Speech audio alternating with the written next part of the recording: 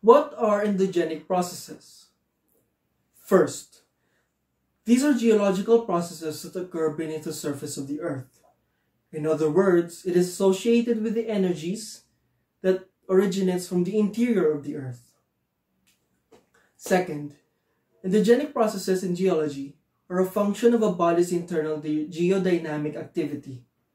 So, it is comprised of volcanic, tectonic, isostatic processes which shape the surfaces of all terrestrial planets, the Moon, and basically all solar system bodies with solid surfaces that have been observed in some detail.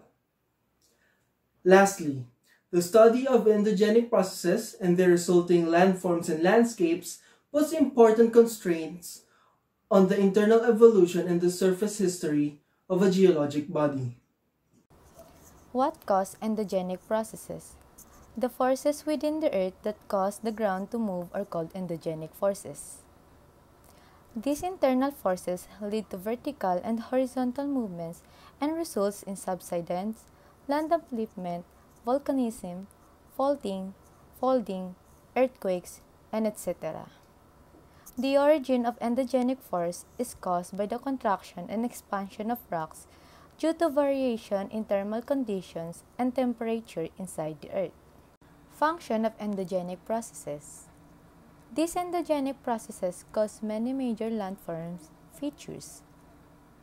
They have been responsible for shaping the Earth's geologic structures and the formation of many of the most important mineral resources.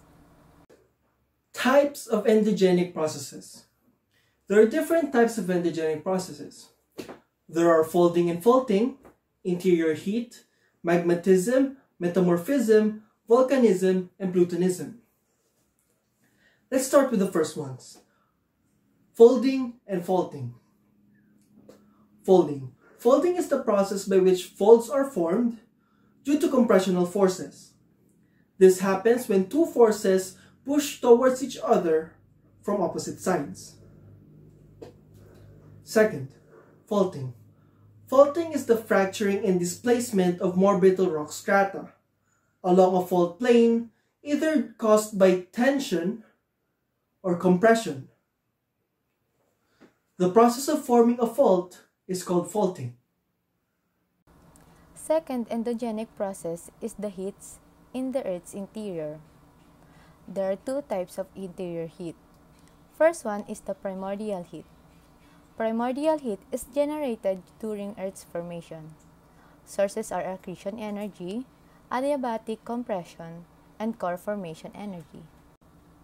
Sources of primordial heat.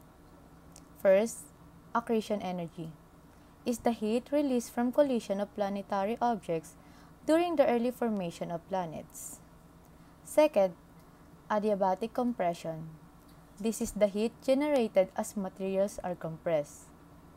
Lastly, core formation energy. This is the heat from the Earth's core. Second type of heat that occurs in the Earth's interior is the radioactive heat. Radioactive heat is generated by the term radioactive decay. The third endogenic process is magnetism. This happens when magma is generated and develops into igneous rocks. Magma forms at mid-ocean ridges, mantle plumes, and subduction zones. Now, how does this happen in these three different places? At mid-ocean ridges, the rising magma in mantle convection cells brings heat to the surface, transferring heat to the overlying rocks. At mantle plumes, the transfer of heat and the compression results to magma generation, and the source of heat from mantle plumes is usually much deeper. At subduction zones, oceanic crustal rocks are formed along spreading centers, typically beneath several kilometers of seawater. The fourth endogenic process is the metamorphism. It is a process of changing materials that make up the rock. The chemical components and geologic characteristics of the rock change because of exposure of the heat and pressure. The following are the behaviors that influence rocks. First, compression. Rocks push or squeeze against one another where the stress produced is directed towards the center. Second, tension. This happens when rocks pull apart, and when this happens, the rocks may separate in opposite direction. Third, shearing.